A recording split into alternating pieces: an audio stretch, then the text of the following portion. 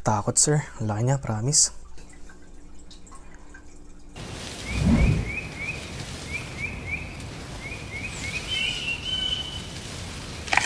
What's up mga lods? Welcome sa Exotic Panda. At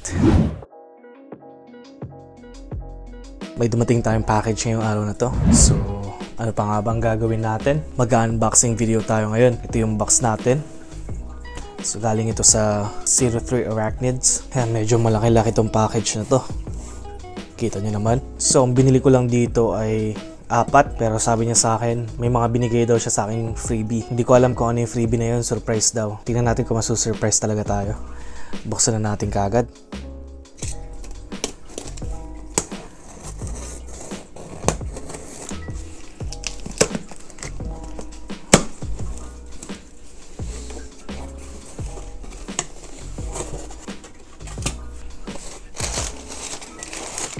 What do we have here? So ano to? Ang liit. Ayun siya. Ito ang Formictopus SP Dominican Purple. Ang liit, grabe. Gumagalaw-galaw siya dun, no? Lalabas kita dyan. Siguro itong enclosure niya na to, okay na okay pa to sa kanya. Hindi na natin kailangang ilipat. Tatanggalin lang natin yung tissue. Lagay muna natin siya sa side. Next naman natin ay ang Thrixopelma pruriens. Medyo malaki siya. So ito kailangan natin siyang ilipat. Parang magkakamukha silang lahat. Tingnan muna natin sila isa-isa bago natin ilipat yung mga dapat ilipat. Ito, next naman natin, Carabina versicolor. Nasaan siya? Ito siguro yung freebie. Nasaan siya? Hindi ko makita.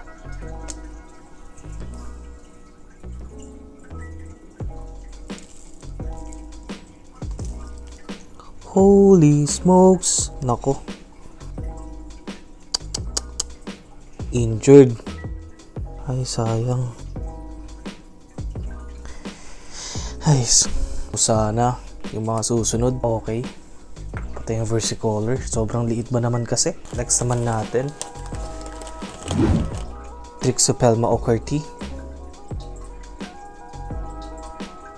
Ayun siya. Sana buhay. So check natin siya mamaya. Mostly ng order ko is link. So far, buhay yung 3 sa in-order ko. At lastly, itong Thrixopelma lagunas. Buhay siya, yun, kita nyo. Andun siya, buhay. And then, ano kaya itong package na binigay niya? Napakalaki.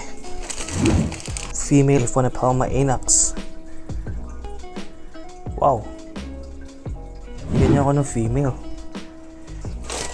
Ayos yun, ah. Holy smokes. Grabe naman yung surprise na yun. Hindi ako ready dun, ah. Ano to? Binigyan ako ng Scolopendra dehani.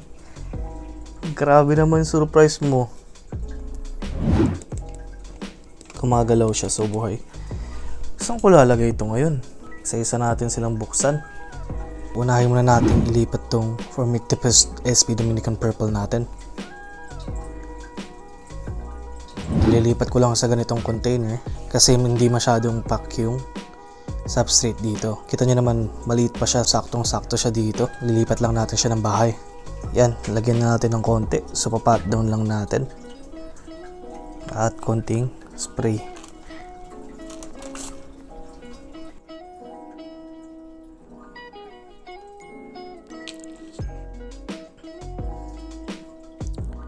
Mukhang nagre-ready ka ng tumakbo, ah. Katatakbo. Oh.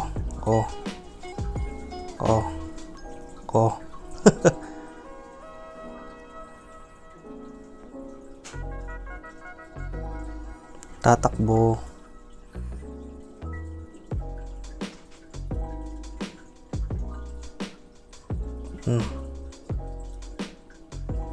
Ito.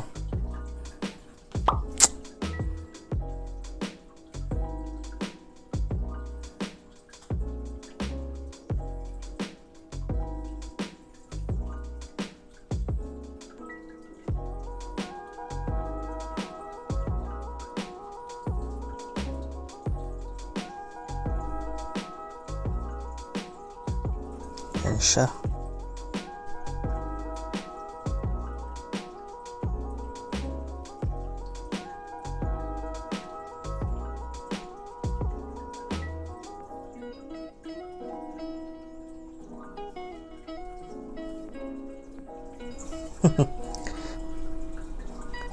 Medyo nag-aano yung kulay niya, no? Nagre-reflect din sa ilaw.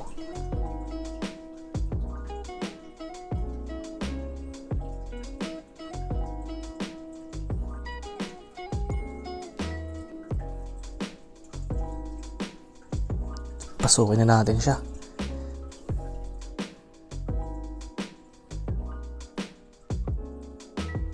Dito.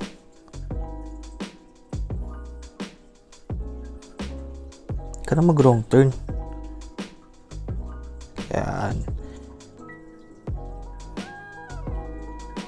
Pasok na. Ayaw pa. Yan.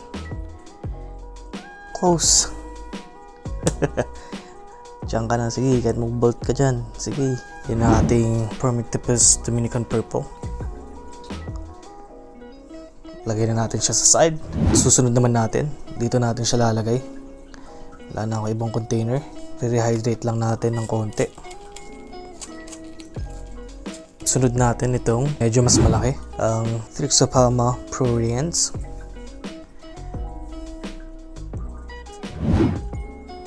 Medyo kita nyo. Malaki-laki siya. So sakto siya dito. Ready na nga.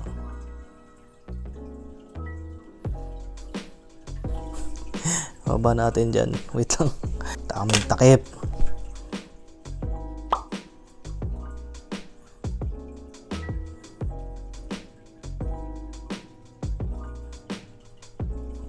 Kalmado lang naman. Kailangan mo nang ihanda ang catch cap. Try lang natin siyang i-poke. Dahan-dahan.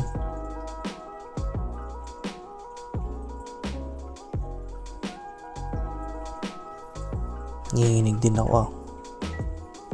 Labas.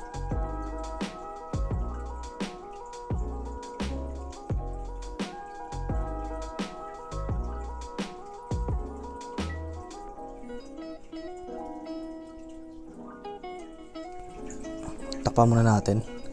Ayan siya. Thrixopalma pruriens.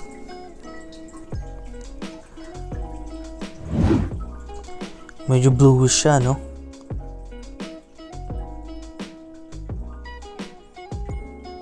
Ganda. Ganda niya. Paano kaya pag lumaki pa to? Oh, huwag ka lalabas. Huwag ka lalabas. Lumabas. Oh, nagbo-bolt. Lipat na tayo sa susunod. Sunod natin itong Thrixopalma lagunas.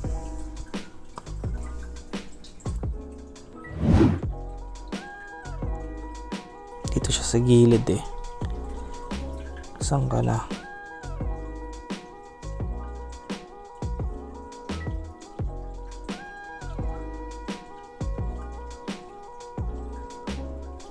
Ito pala siya sa kabilang side.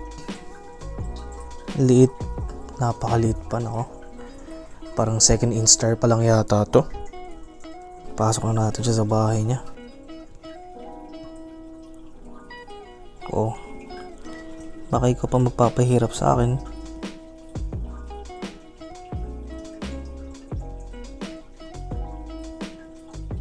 Yun. Yan siya. Thrixopalma lagunas. Ang liit pa nito. Matagal-tagal pala laki. Lipat na tayo sa susunod. Sunod naman natin itong Thrixopalma occurti natin. Dito rin natin siya lalagay. Rehydrate lang natin to. Sa tatlo siya yung pinaka-moist ang substrate.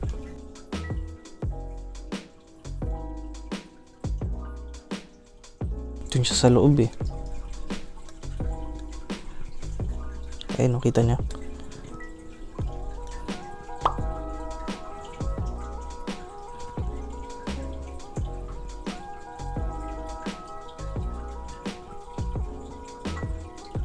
Kailangan natin ng paintbrush para palabasin to.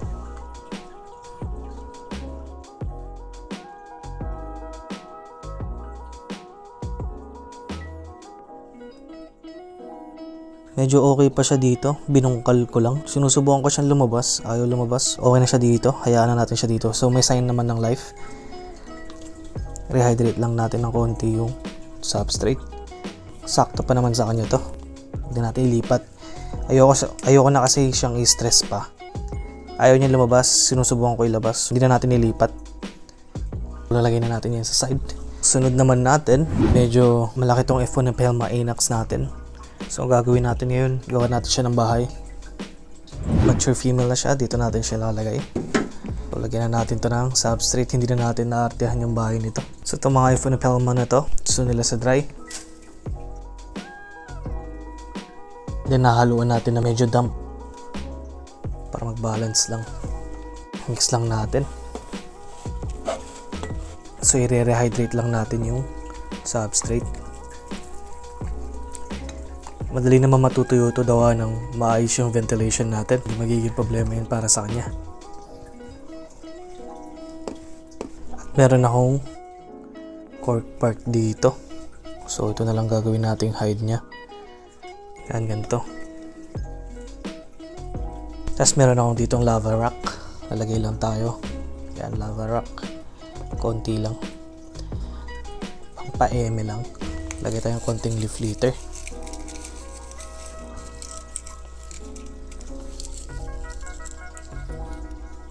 Sphagnum moss.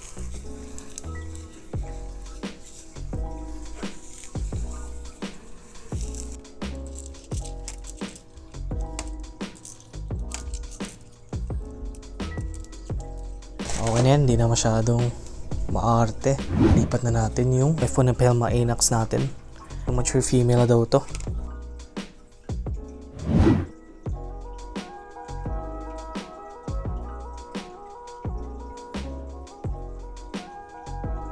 Laki na nga.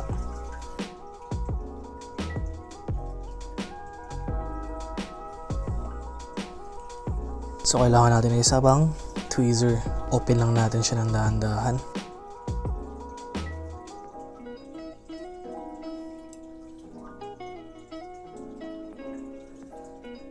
Ayun yung bitawan. Yun. Yun siya. Ganda mo naman.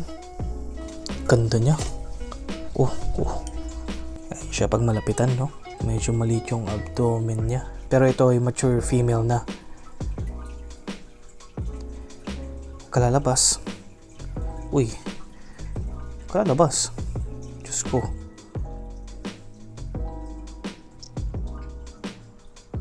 Lumabas. Kalalabas. Diyos mio marimara.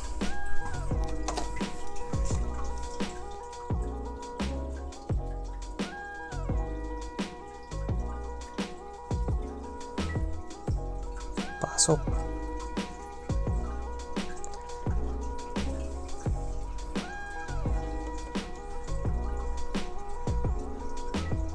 Kalmado naman siya. So, lipat na tayo sa panghuli natin. Dito ako mamumblema talaga. Lagayan muna natin water dish.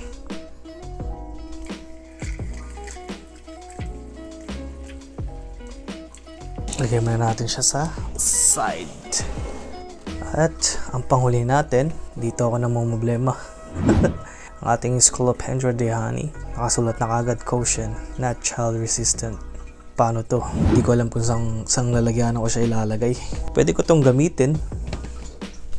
Bababaan ko lang yung substrate niya. Ang mga centipede naman, hindi sila nakakakit ng smooth surfaces. Katulad ng glass or katulad nga ito, plexiglass, plastic. Make sure nga lang na dapat yung height ay 2 beses ng haba nito para hindi sila makatakas. Kasi itong mga escape artist din itong mga to. At potent yung venom nila. Lalong-lalo na itong Scolopendra dehani na to. Hindi to pang beginner na centipede kasi talagang medically significant yung venom nito. Pag bibili kayo ng kahit anong alaga, pag bibigyan kayo ng freebie, make sure na tanungin nyo yung seller kung ano ibibigay sa inyo para maging ready kayo. At pwede kayong tumanggi kung hindi kayo confident na alagaan yung hayop na ibibigay sa inyo. So, eto, sabi lang niya sa akin, surprise daw. Surprise daw niya ako ng freebie. Ang freebie na binigay niya sa akin ay yung Caribbean versicolor at yung mature female na F1 Pelma Anax at etong Scolopendra dehani. Hindi ko inakala na bibigyan niya ako ng centipede Pangalawang beses na niya sa akin ginawa to. Kung naaalala niyo yung last video natin na yung video ko na nagulat ako dun sa Scolopendra hynenum na feedling. First time kong maka-encounter ng centipede at grabe yung bilis nila. Lalo na yung mga feedlings, talagang mabibilis sila. At ito, pang-apat na siya sa centipede natin. Iniisip ko nang kumuha ng Scolopendra dehani dati. Ang kaso, nag-aalangan ako kasi nga potent yung venom nila at malaki nga sila. Umabot sila ng, I believe, 8 to 9 inches. Ito, tansya ko, siguro mga nasa 4 to 5 inches to. I decided na dito na lang siya ilagay. So, nilinis ko to at 7 inches yung taas niya. Hindi ako sure dito sa lalagyanan natin. Gusto ko mas mataas sana para mas safe. Pero, mukhang hindi naman siya aabot. Kung pansin nyo, halos kasing haba lang niya to. Itong lalagyanan. O mas maliit pa siya. Ganyan. Hindi siya abot. Taas pa. Sa pagse-centipede, mas maigi yung hindi ka lipat ng lipat, di ka rehouse ng rehouse, no? So sa pagkakataon ngayon, wala akong mabilin ng 5 gallon na tank. Once matapos natin itong video na to, mag-order kagad ako online para mailipat na natin siya sa final enclosure niya kagad. Hindi na natin siya ililipat ng ililipat. Hindi pa fully grown to, maliit pa to, so may oras pa tayo para makabili. Lalagyan lang natin siya ng substrate. Yan, okay na yan. Hindi natin dadamihan dahil di natin alam kung gaano nga siya katangkad. Basta importante lang dahil Asian centipede to, has to be moist. Kaya kailangan din natin ng mataas na enclosure sana para medyo mataas yung substrate, makakapag-burrow siya. Kaso hindi natin magagawa yun sa ganitong enclosure. Gawa ng 7 inches lang to eh. Baka pag tinaasan natin yung substrate, makatakas siya, alam nyo yun. At nakakatakot yun. Gagawa natin siya ng video pag nilipat natin siya sa final enclosure niya kagad. May mataas na substrate, pwede siya makapag-burrow. Hindi tayo matatakot na makakawala. But for now, dito muna siya. Wala eh, na-surprise tayo dun sa surprise talaga niya. Lagay lang tayo konting moss.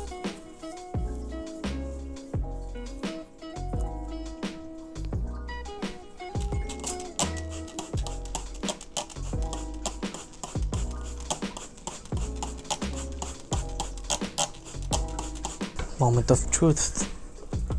Pagbukas pa lang, nakakatakot na.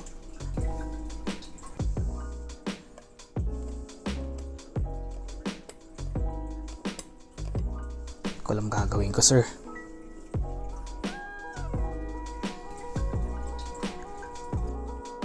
Oh shit.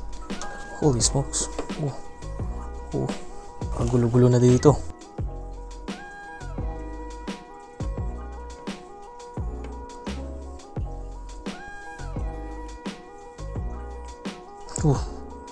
Laki siya, sir.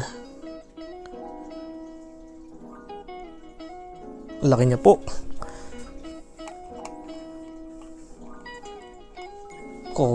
Laki. Wait. Makakakit siya dito. Ayun, uminom siya ng tubig. Wow. Wow siya.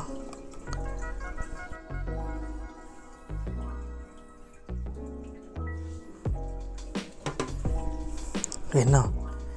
Wait lang. Papakiramdaman muna natin kung aakit siya.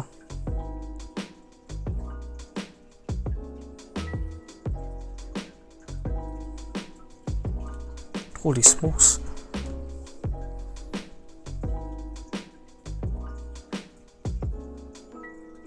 Parang makakakit siya dito. At dito na natin tatapusin itong video natin na to. Kinakabahan pa din ako. Ang haba niya.